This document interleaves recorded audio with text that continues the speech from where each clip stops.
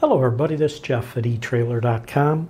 Today we're going to take a look at this replacement E-coat mounting bracket for the Kodiak disc brake caliper on a 7,000 pound axle that has the 8,000 pound integral hub and rotor.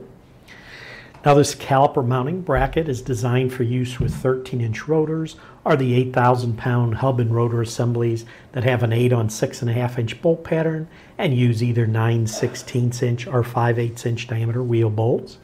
If you notice, this mounting bracket has a nice E-coat finish on it, provides corrosion resistance for freshwater and limited saltwater use.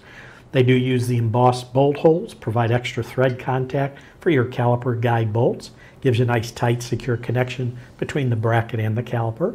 It does have the side supports to ensure that the load is carried by the bracket, not just the bolts.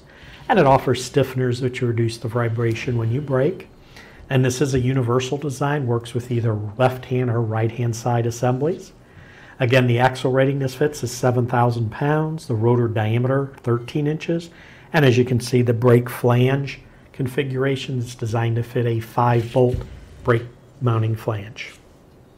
But that's going to do it for the review on this replacement E-coat mounting bracket for the Kodiak disc brake caliper on a 7,000 pound axle with the 8,000 pound integral hub and rotors.